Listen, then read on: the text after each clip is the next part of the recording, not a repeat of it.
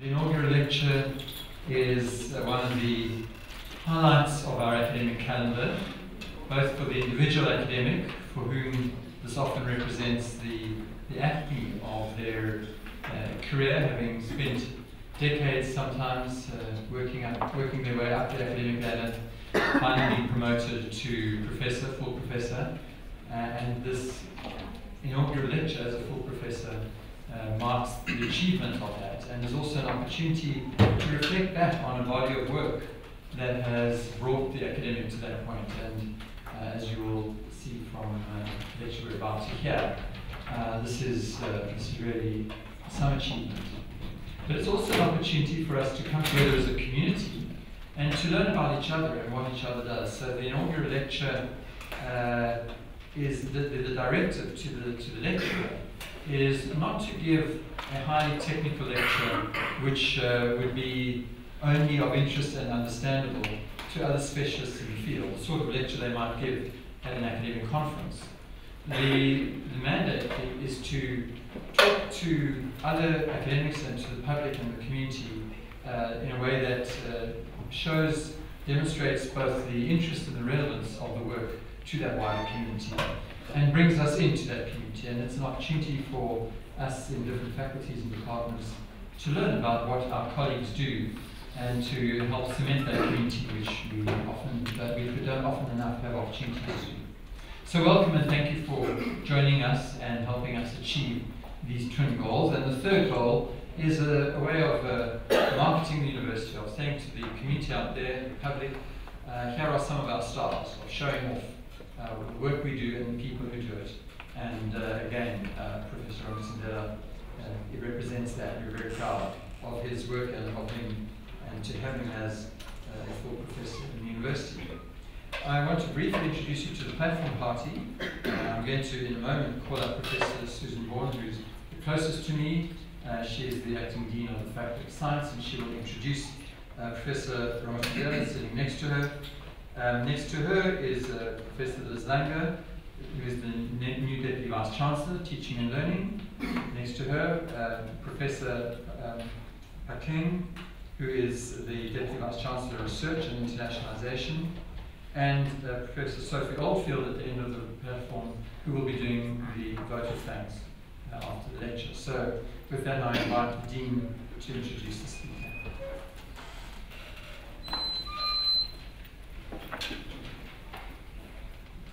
Thank you, Vice-Chancellor. It's an enormous personal pleasure for me to be the person who gets to introduce you to Professor Maano Ramutsindela this evening. Professor Ramutsindela, to tell you a bit about his background, was born and grew up in what's now called the Limpopo province. He tells me he was the second of 7 all boys, 7 sons. So that must have been quite an exciting experience, at least for his mother. So he grew up in what's now known as the Limpopo province, and attended school there, including doing his secondary education at a school in Vafamadi, which unfortunately has been in the news just recently as one of the schools that was burnt down in 2016 as part of the student protests that have been going on. So again, just very topical in the world right now. Maano went on to do his first degree at the University of the North, which has now of course become the University of Limpopo. And he completed his master's degree in geography while he was there. And he then won a Canon Collins scholarship to go overseas and do his PhD in geography at the Royal Holloway at the University of London. And interestingly, these days he's the Vice Chair of the Canon Collins Educational and Legal Assistance Trust, so paying back what he received. He returned to lecture at the University of the North before he took up a lectureship position here at UCT in 2001, in the middle of the year, in July, he tells me. And he says he remembers that year very well, for reasons that we'll hear from him shortly. Intriguing. Since 2001 then, he has risen through the ranks at UCT, and he was promoted to professor in 2015. Professor Ramutsindela has held short-term positions overseas, including the very distinguished Hubert Humphrey Chair at the Macalester College in St. Paul in Minnesota. He's held a number of awards, including very importantly for us, the NRF Award for Transformation of the Science Cohort. He's published widely on peace parks, land reform, and borders, all very, very topical issues these days. His publications include 5 monographs, 2 edited books, as well as a number of journal articles. He's very actively involved with both local and international professional bodies, such as the International Critical Geography Group. He's an associate editor of the journal Conservation and Society, and a number of other editorial boards. So a scholar of great note. But on a personal note, within the science faculty, Maano Ramutsindela is very widely respected as one of the wise elders in our faculty. And I think partly in recognition of that, in 2017, he was appointed as one of the deputy deans in the faculty, which is a post he still holds. Maano doesn't speak very often, and he never speaks loudly. But as with many others, I've come to realize that when he does speak, what comes out is a font of both deep wisdom, common sense, and a very deep sense of humanity. Professor Ramutsindela has a remarkable ability to see through all the noise that's going on in the discussion, right to the heart of the critical issues that are being discussed. And I'm sure that that is also something that we will hear more of this evening. So it's a great pleasure for me to invite Maano Ramutsindela to come up and deliver his inaugural lecture.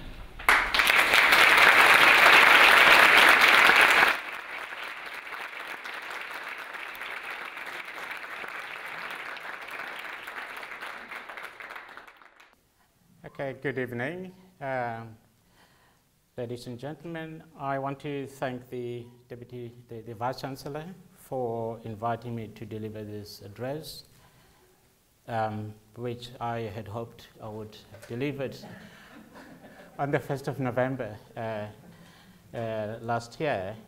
And I had prepared it as a blended lecture, because we're doing blended teaching at the time. And I want to thank the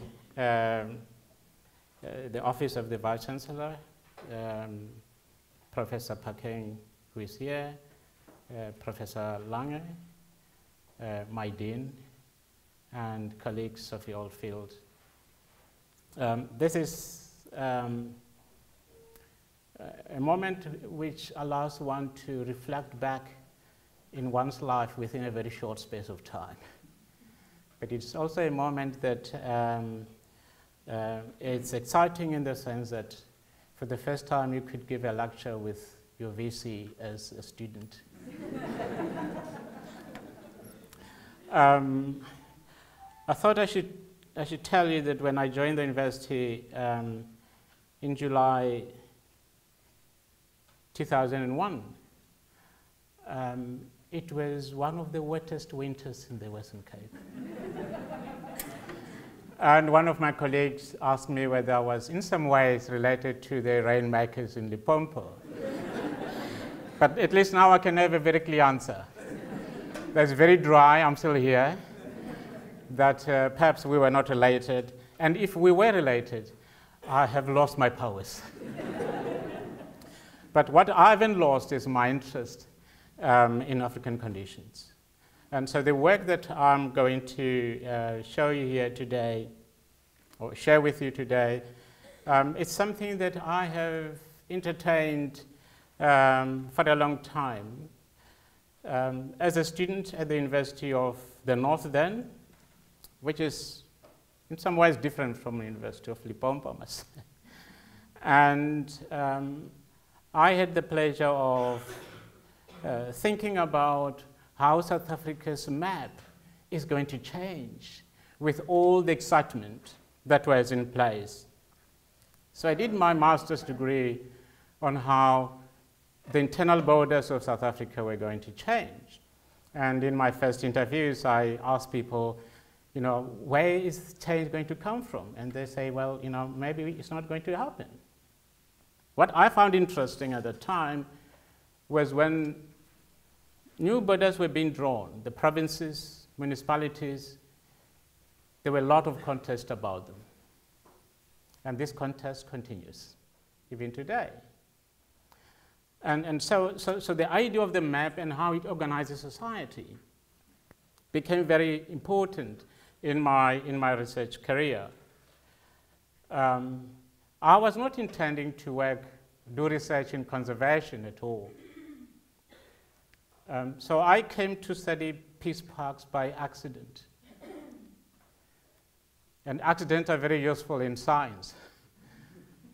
We know of stories of the apple falling and so forth from the tree.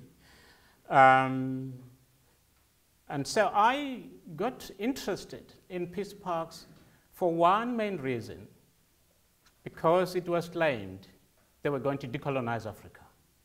And they say, well, we've always wanted to do this. At least for the first time, we have got the instrument to do so. And I entered the research on peace parks from a very positive side, as new things that were happening, as a project that was supported by people like our former President Nelson Mandela, who was the patron. And some of the names that I've come across now who were there, I thought maybe I shouldn't put them on the slides for various reasons. But there were so many people who were interested in this project, which made me think it is worth pursuing. It promised so much, and most of the scholars at the time wanted to know what these promises were.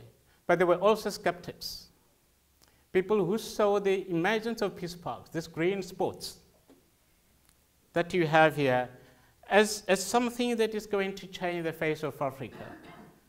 And I will tell you, I'll give you a sense of where this comes from in a minute. But greening Africa became such an important aspect of the Peace Park project.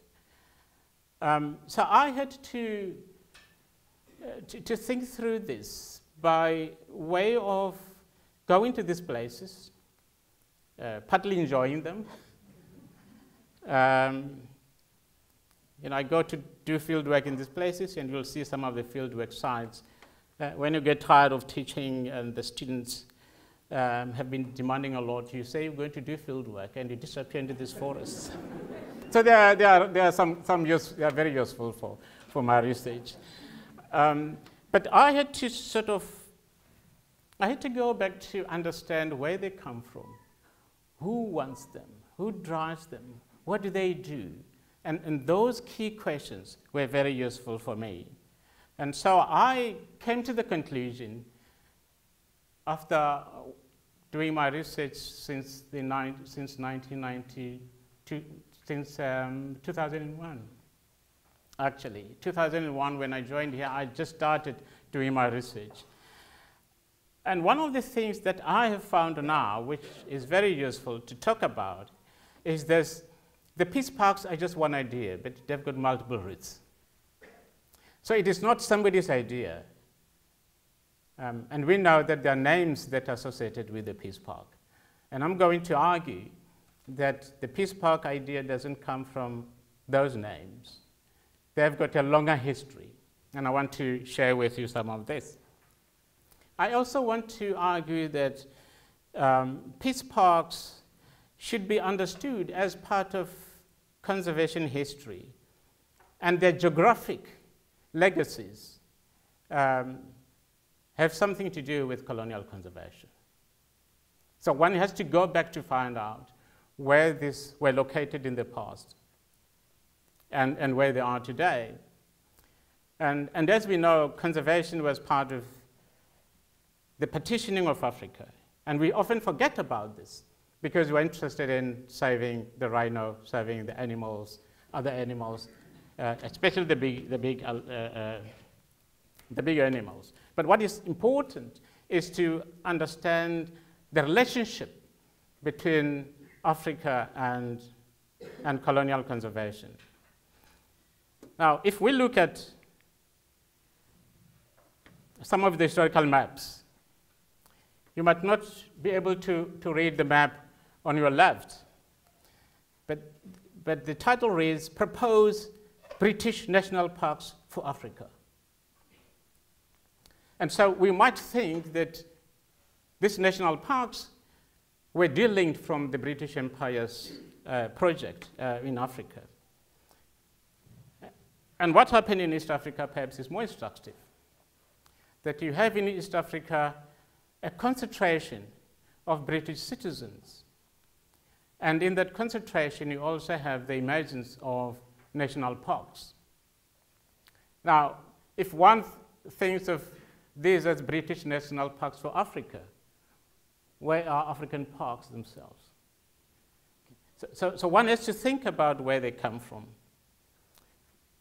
And I also want to suggest that the sites where we see peace parks today were actually there in the 1930s.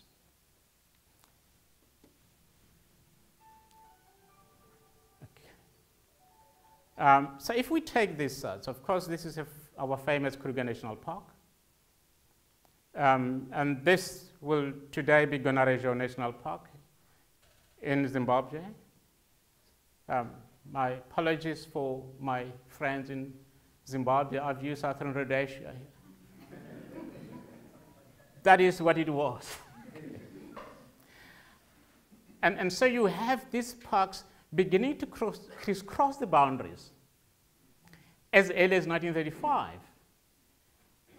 And I'm not suggesting that these boundaries, these areas here were meant to be the peace parks of today. The point I want to make is that the peace parks of today have their seat in this colonial architecture of national parks for Africa. And of course, historians can have some debates about this. But I want to show you just how things have remained the same, both in 1935. This is a map of 1935. You see the border of the now Limpopo National Park in Mozambique. It's exactly where it was meant to be. So there's no difference in terms of the design of this. Of course, some of the areas have been cut off here, and the plans actually to rebuild them again. So you have conservation areas in the 1935 that appear almost the same as the current peace park that we have. And so we cannot say these cross-border conservation areas are a post-1994 phenomenon. We have to retrace their historical lineage. And I'm not a historian, but I now have to go to the archives to try and dig out these maps so I can understand what happened before. Okay, so if these areas remain the same, can we say that they are the ideas of people who are now financing them in 2018?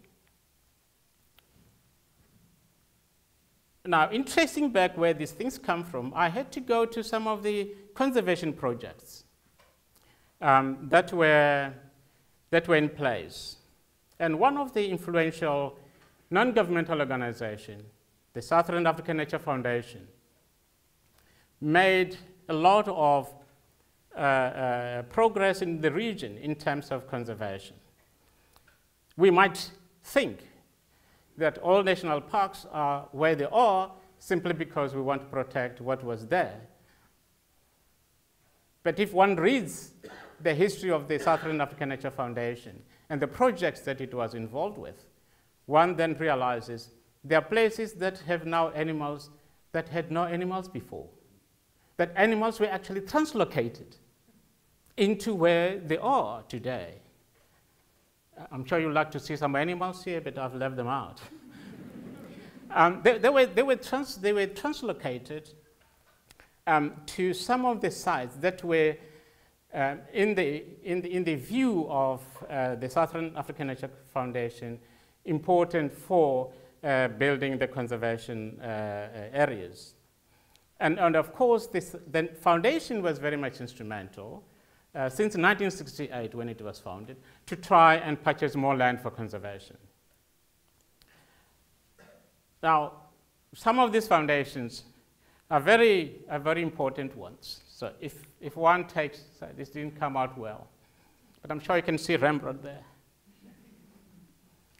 The Rembrandt group that was founded by Anton Rupert was very much influential in this.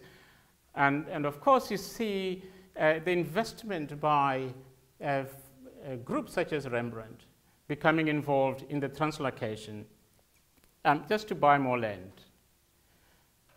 But why were these foundations interested? Some of them were doing so as a gesture of faith in the future of South Africa. That's very interesting. And I had to trace this foundation from 1968. And these very interesting figures here. In 1968, corporate that were members of this foundation were just above 50. And you see this association growing.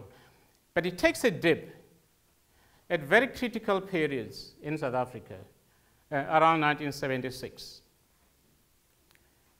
But just towards the end of apartheid, there's a high level of involvement by the corporate in nature conservation. Well, if we had a crisis, we could say there was a crisis, but I couldn't find one. What I found were companies that were investing, that were supporting conservation on the belief that this is supporting what South Africa's future might look like.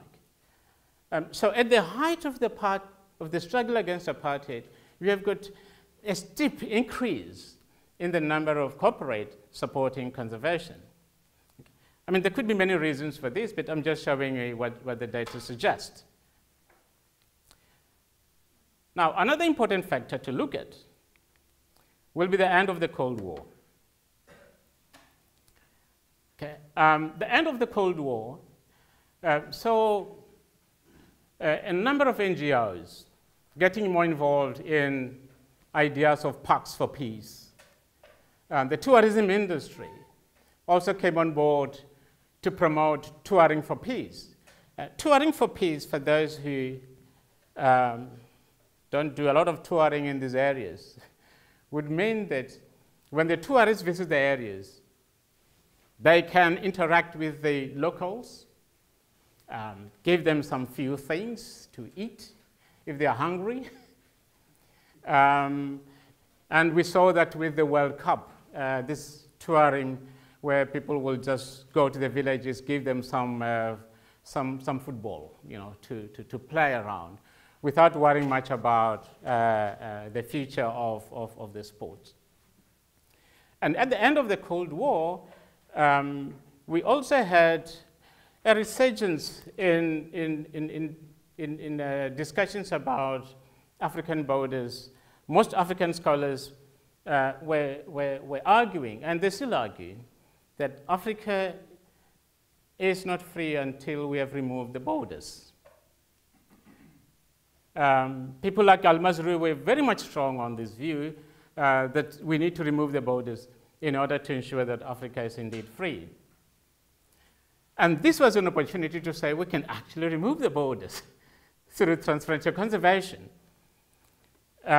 So the history here is that once conservation found the social science language of decolonization, and I think this is very unusual, where natural scientists, for lack of a better word, let me describe them in that way, found a language in the social sciences that helped them do the natural science.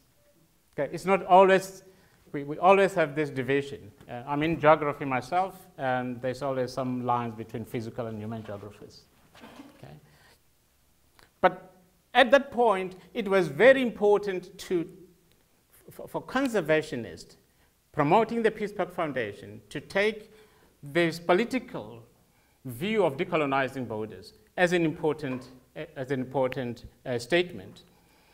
And here you have people who are imagining about these borders. Addison, wrote in one of the magazines, and this I found very useful, because it was comparing what Cecil John Rhodes did in Africa in painting Africa British Raid, and that with the Peace Park Foundation, with the Peace Park idea, we should have a map colored in green. But these maps came in two different colors. Okay. This is the first map. The first map was really red and British red. And it appeared on the magazine in 1996. Getaway magazine that it popularizes places you need to visit before you die. And now you have, so somebody warned the magazine, look, you can't make this, you can't use the red color. That's not going to be acceptable. And then they decided to use the green color. Okay? And that's why the map today, they're all green. Okay? But they start from this red color, which is some ways following the ideology of the Cape to Cairo connection. Okay. Now, what has happened with the Peace Parks project is that there is an attempt to move this, to connect these areas in some ways. And I found this in the Southern African Institute of German Business. Okay? You see this map drawn by German Business. It's not different from this map on conservation, okay, which is drawn by me. and okay. Now, when you compare these maps, you have got a sense that in the view of German business, well, this map should be connected to the future. Okay? And what we're looking at today are these separate national parks. But there's a view in the business sector that we need this whole area to be green. But let me give you some insights from the case studies themselves. Okay? This is just a broad stroke of what's happening. Just to emphasize my argument that it doesn't come from one source. It has got historical roots. But what is happening in the areas where Peace Park projects are being instituted? And we've got to think about perhaps the first one, which is the Kalahari on the Botswana-South Africa border. When this project was, when the Peace Park project was promoted, there was fear among the promoters of the idea about how South Africans will receive this. And when doing fieldwork in these sites, in the first few fieldwork visits, people didn't want to talk to me because they were suspicious about what they're going to do with these ideas. And I'm also talking about officials here. They could only talk to me off the record for 1 hour, but it's useful, things off the record. And you can't use things off the record on ethical grounds. But at least it gives you some context of what is happening. Okay, so the Kalahari is the first peace park to be established, and I would argue because it was the easiest one to establish. But it was important to establish this peace park between Botswana and South Africa to quote the promoters of the idea, to give faith into the peace park movement. Now, I stumbled into this box of coins in some of their carval sites. 2007 was the first decade of the Peace Park project. And a few coins in a nice box were made and sold to, I can't remember how many there were, sold to influential people. I only found these coins in Basel, Switzerland. Obviously, you can find things in Switzerland like this. And what is useful, what is important perhaps to understand here is that the Peace Park project has got a very strong financial backing. So you would have our Reserve Bank in South Africa printing these coins, and these were limited coins. Okay? I couldn't physically bring the coins. I could only look at the box and leave them there. But that's quite useful. So what happens when you go to these places? Okay, and this is one of the fieldwork sites in the Kalahari. And the person you see here is, some of you would know, is Omdavi, who is the leader of the Khoisan group. He was given a state funeral when he passed away, if I'm not mistaken. Am I right? Okay, so I'm used to teaching. I thought you would respond. But you have, so I mean, these are the students. You see two students. You know, I took them there to begin to understand what the Peace Park means for the Khoisan, for the Komanisan group. And actually, this was a very useful trip for me because the boma that you see here is the site of where Omdavi was born. But it is inside the park. On our visit in this place, we said, well, we've come to visit the Peace Park. And the question that they asked us was, whose Peace Park are we talking about? And we were just, we couldn't answer that question. Because this group owns the land on which the Peace Park is established. And they had visitors from Botswana, visitors from Namibia on that day. And they told us these visitors have to hide every time the tourist cars are driving towards them, because the tourists don't want to see people. But this is the area. And this brings back, perhaps in a profound way, the question of land, which I will bring it up later, to see the implications of peace parks in as far as the land question that is concerned. I'm not going to bring in the quotes from Parliament on the expropriation and land question that are taking place, but I'll approach the land question from a different point of view here. Okay. So if I bring perhaps a more useful slide for us here, is this area, which is the biggest now.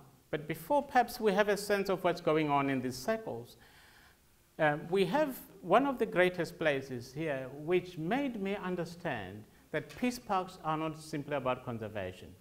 And this is Mapungubwe, where there are no animals to preserve,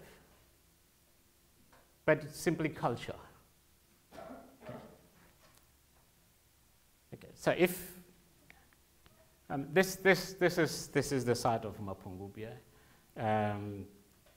Very nice, the Limpopo River there, the Shasha River there, Zimbabwe is over there, and we've got Botswana there, the small tail, and of course South Africa here. These are wonderful places. Why wouldn't you go there?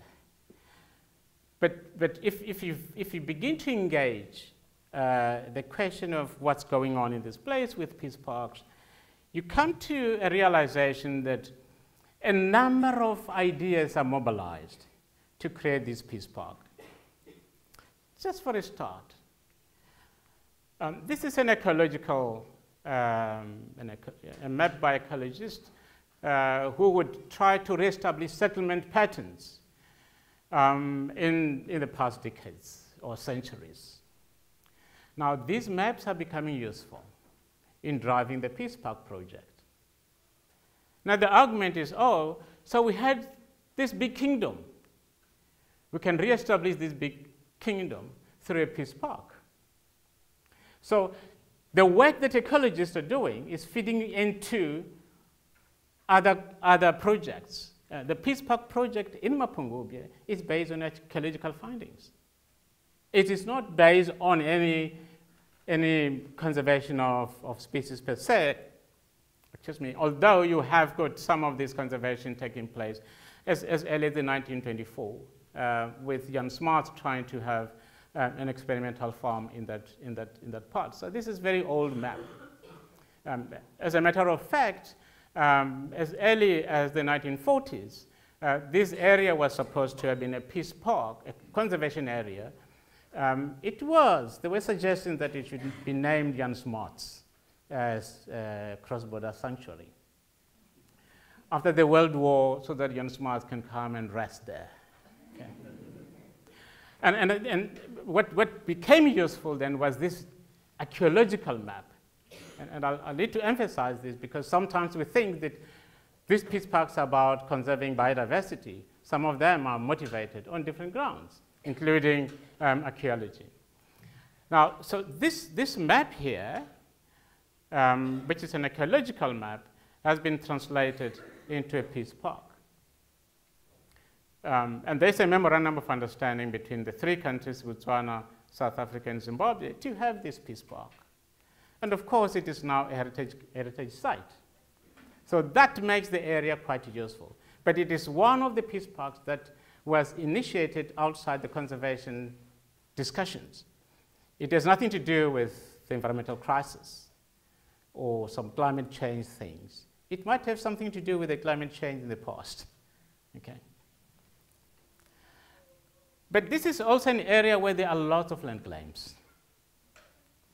On the South African side, of course, people can claim land, but not in Botswana or Zimbabwe. There are different land reform programs. So in the South African side, you have got all these land claims. One of the discussions now is what to do with these land claims. Do you give people their land back in an area which is a peace park? And there's a pushback to these conservation areas. There's a pushback of land claims because they will interfere with the bigger projects. Okay? And here you have got a sense that the creation of peace parks will affect the way we do land reform in South Africa. And in fact, it has already begun to show that in the case study that I'm going to show you. Now, this place, of course, is not just about it's not just about conservation. You have got one family which got the land back, and they brought livestock with them. They are harvesting things, although they don't know where to sell them. But in one of the interviews that I remember very well is that these people who live in the area, who have a land claim, are being asked to sell their land if they can. And they're adamant that they rather die rather than leave this land, lose this land. So there is a concern about conservation in the Peace Park project and what we're beginning to see on the ground. But it's not only conservation that is it's not only land claimants who are resistant to their land being taken over by Peace Park project. You also have commercial farmers. Most of you who go to ShopRite Checkers and things, you buy good tomatoes. Some of them come from here. Because the Limpopo River is a source of water that people use. It's a very fertile area. But on the Zimbabwean side, I should credit Innocence Ntumure for sharing these pictures with me here. On the Zimbabwean side, you've got people who own ranches, who are also saying, we want to keep this because we can make more money. So there is, the equation of resource is beginning to show up in these areas.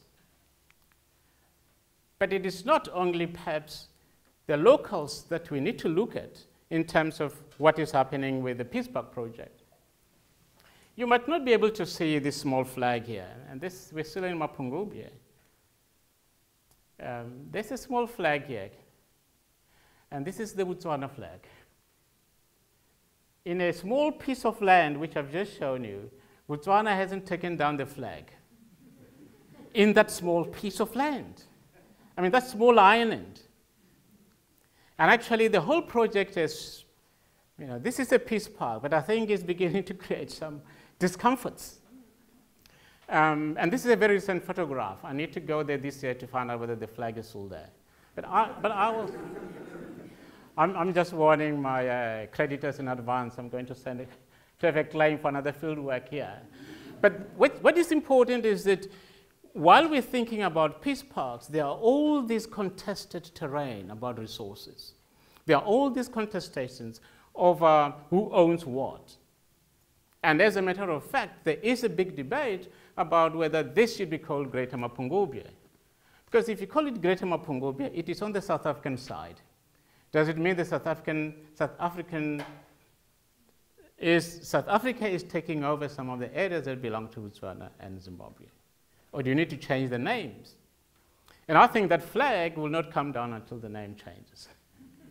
Okay. But I need to show you some other sites, just to bring this map back. One of the sites that I'm going to look at now is the Great Limpopo. This was the premier project. The peace park idea was very much centered on this, that this should be a success story. It was to be the biggest animal kingdom in the world and so forth.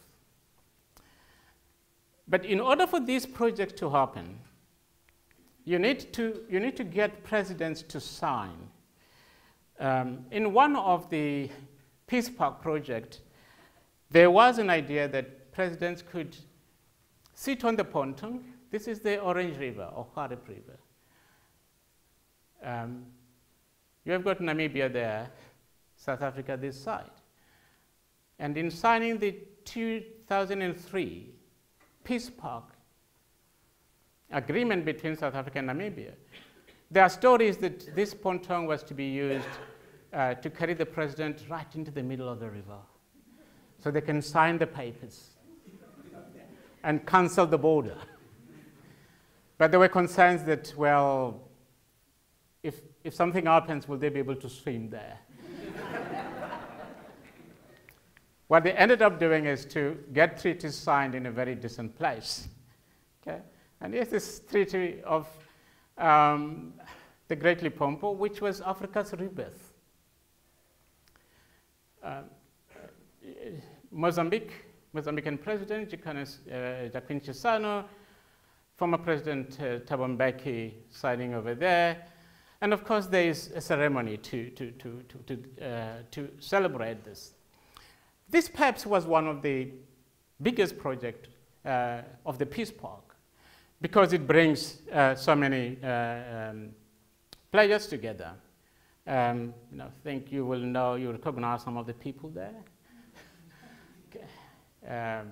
Signing the treaties in 2002. I should emphasize that some of the treaties are signed even when there are sanctions against countries. As long as people can sign for peace park, and that applies to Zimbabwe. But it's not simply signing the peace parks. Once you have signed them, you sign the documents. I've always wondered, why do we have to sign the treaties for parks? And why are African governments so much interested in signing the peace parks treaties when some of the older peace parks, such as the one between the USA and Canada, which was there in the 1930s, but they never had a treaty.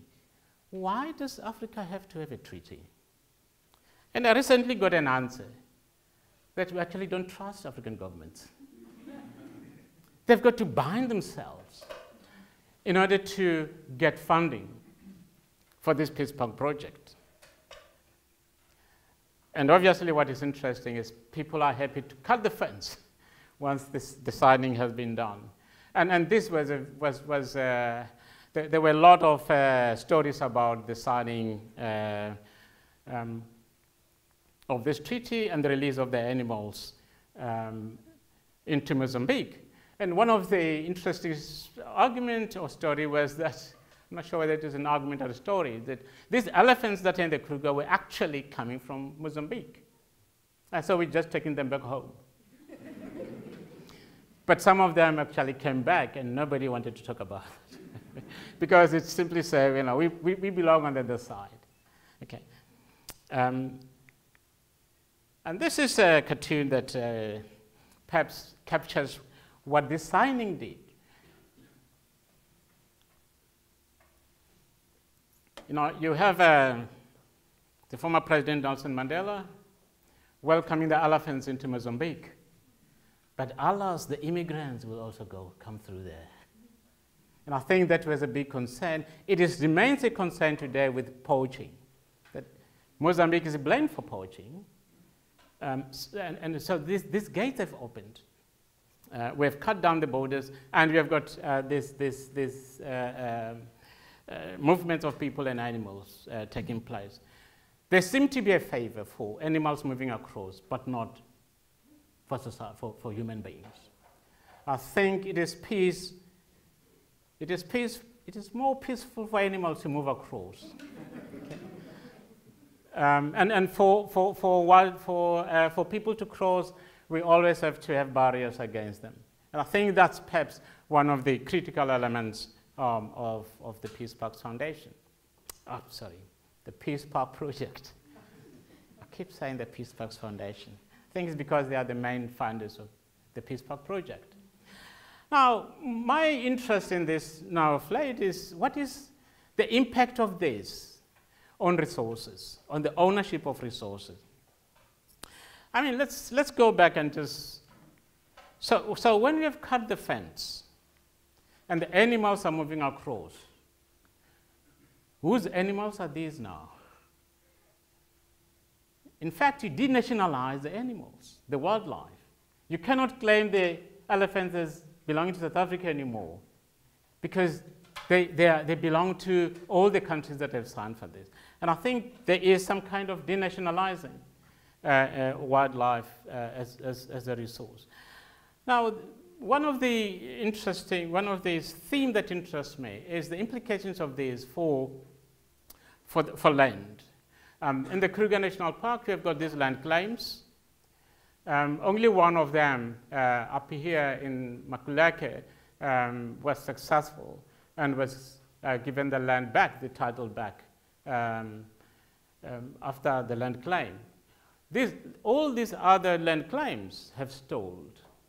And one of the reasons why they cannot succeed is that the Kruger is now part of the Great Limpopo.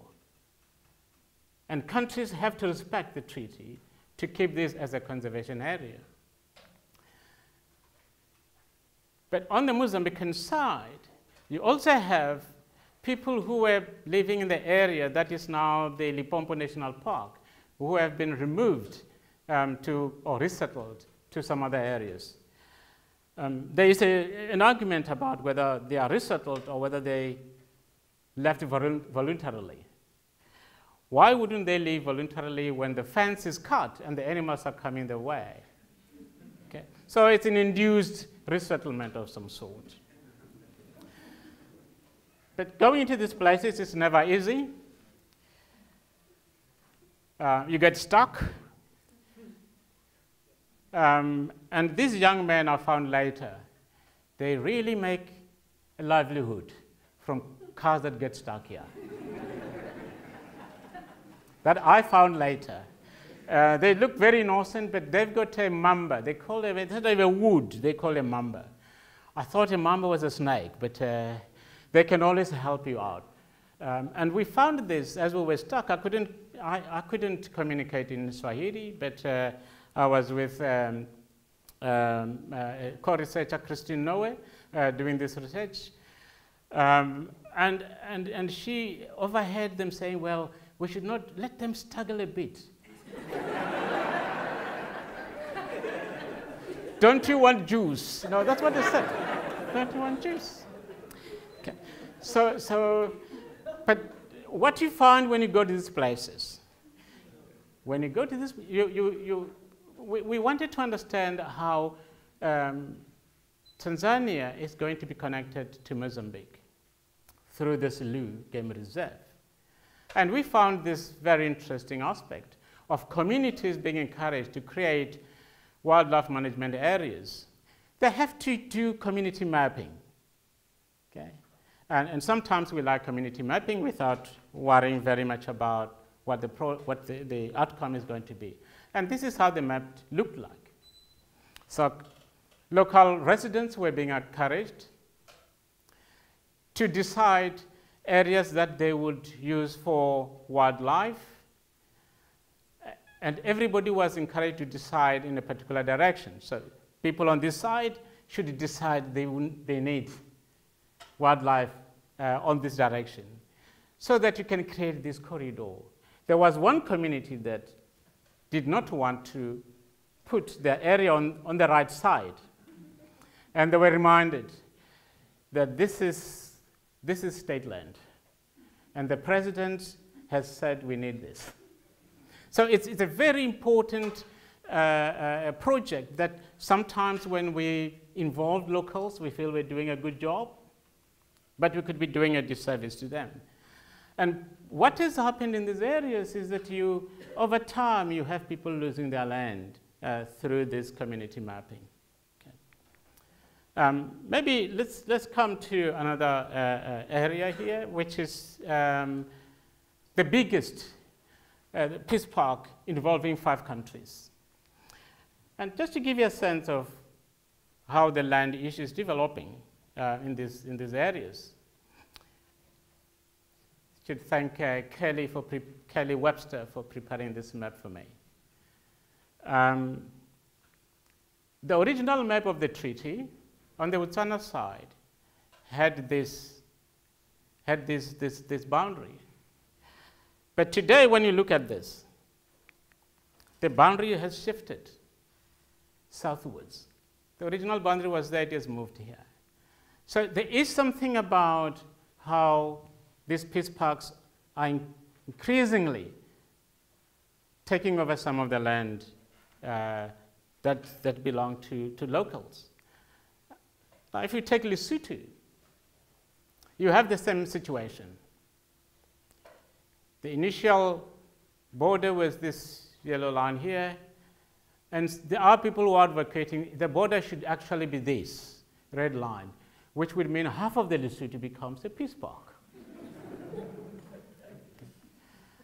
And so what is interesting for us, for me and my students, is to find out how is this border actually moving, and how does it affect the livelihoods of ordinary people. Now, to go back to the great area involving 5 countries, you can see it's not going to be easy to put all this together into a conservation area. So what is happening is development, what they call IDPs, integrated development plans, which would mean that countries should develop these plans in order to put aside some of the land to be used for conservation. And this is, I think, the way in which the land question is going to be mooted. Because once people have developed these plans, they can use for grazing, land for grazing, land for cultivations, and land for conservation. But there are critical areas that you cannot do without. So if you take some of these areas on the Zambian side, which are key to the creation of this bigger project, obviously people have to either lose the land or change the land use. Okay. And this for me is it's interesting, it's more important, because it tells us about the kind of peace that the peace parks are about, or the kind of peace that the peace parks are not about. So it becomes very useful to think through the concept of peace parks through this grounded research. The future of peace parks in Africa it's great, if I may put it that way. We're going to have more of this. And hopefully we'll have more peace on the continent. How will this come about? You can have conservation, and if you can't have conservation areas based on species, plants, and other things, what you could have is to go back to the cultural heritage sites. But make sure that you identify heritage sites that are on the borders, because you need this to justify a cross-border conservation project. So Africa's borderlands are becoming more useful in the creation of peace parks. Okay? So if people are fighting over water in the Newland taps and things, you don't bring a peace park there. If that was at the border, then we would talk about a peace park, because it allows the expansion of these areas. And I think this is my view, and I don't want to predict the future, but there's no harm in identifying where the future is going to look like, what the future is going to look like, and where peace parks are going to happen, is in these cross-border cultural heritage sites. So those of you colleagues who are working on cultural heritage are also doing a good job in laying the foundation for where the peace parks might go. I might sound like I don't like the peace parks, but I have said I started on a positive note, and I really do enjoy going to this place. And I'm sure most people will not mind being my research assistants. I've got research assistants with me here, my family, Taki, Faresani, and Tihangwi. They've been part of my research assistants, and I'm saying so because I need to submit an invoice. They've just been working without remunerations. And ladies and gentlemen, I thank you for. I'm going to invite Professor Sophie Oldfield to come and do the vote of thanks, and actually my colleagues also to come back to the platform. It is such an honor to give the vote of thanks for our dear and really exceptional colleague, Maano Ramutsindela. He is, as you've noticed, a storyteller, a man who spins together and seduces us with humor, but really with the building and the crafting of very careful analysis that links together powerfully processes of land and its politics, of conservation and its encroachments, and that really helps us think about the political economies, past and present, and really for me, as in a very exemplary way, brings together the microgeographies and helps us think about their macro political significance. So Maano has given us these really rich stories for thinking about our region and thinking about the continent, and I would just like to add a little bit of context for how this plays out in scholarly debates. And Maano's research on politics of borders, on land and nature conservation in peace parks has really opened up new analytical terrain globally in thinking about political ecology and bringing it into close conversation with political geography. And he really, as you've probably noticed, leads the study of peace parks, grounded in, embedded in, and inspired in African perspectives, in the particular stories in various regional configurations, and through the experiences which are colonial and post-colonial experiences of navigating this politics of nature and politics of borders. And through this research, he makes a critical set of contributions to theories of the political ecology of the border, to work on borders and land, and to work on political ecology. So he does this by deepening our understanding of the politics of nature and science, and of its manifestation in nature conservation projects. Through concepts such as, which really are what Max said inaugurals are not about, but through concepts such as political, such as scalar thickening, and the concepts of the political ecology of the border, he helps us understand the politics of land and conservation in conversations that don't easily normally converse. So this work has defined and now shapes a field It's critical nationally, it's important socially and politically in our region, but it also has reframed a wider set of international political contexts.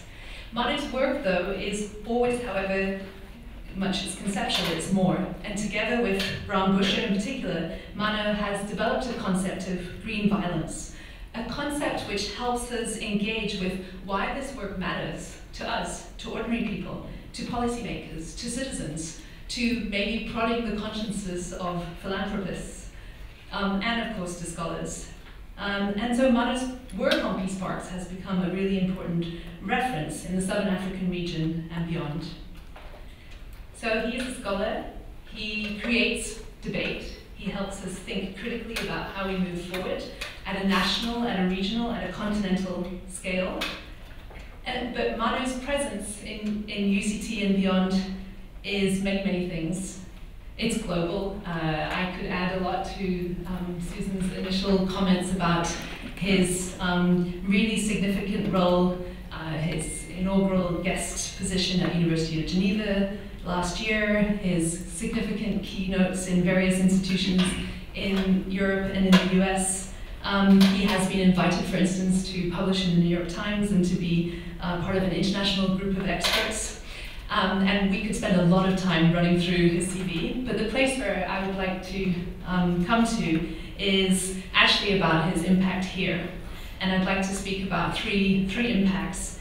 Maano has made a massive and a really powerful impact on students. And I've had the pleasure of teaching with Maano in our first year course in the Department of Environmental and Geographical Science for 15 years. And I have had really the pleasure of both learning from him and benefiting from his rigor and his care, his inspiration, the ways in which his work opens up worlds to students, helps them think about critical scholarship with public impact.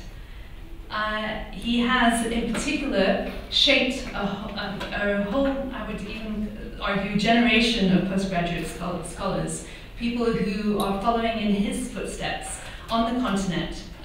Really a brilliant group of scholars who are shaping the future direction of political ecology and of work on the politics of nature and science. I'd like to add a thanks on behalf of my department, the Department of Environmental and Geographical Science, for the ways in which your work, Maano, has set standards, has constituted a rigor and a care and a commitment to the scholarly project, anchored in the ways in which we work here and the debates which shape the ways in which we are working as a university. And lastly, from my side, I'd like to also mark the role that Maano has played in the Society of South African Geographers, a national body where he has really been a pillar in our field, setting standards and expectations for which and to which we aspire. So lastly, in my vote of thanks, on behalf of Maano, I would like to thank his family, his wife Takalani, his daughters Farasani and Tehangwi, and his brother Peter, his big brother Peter, for all their support and love, and for the really absolutely central role you've played in the work that Maano's done and the position that he has held and has created here. Maano would also like to thank Sipho Talani for laying the foundation as his lecturer and for his scholarship at the University of the North, and a colleague that some of us know, David Simon, for his belief and his PhD supervision at Royal Holloway at the University of London. He would like to thank Cannons Collins Trust for financing his studies when all other doors were closed, and to thank the Department of EGS for the space to pursue his research interests and for the support. And most of all, he'd like to thank all his graduate students, many of whom I can see, for always keeping him on his toes. And on that note, thank you very much.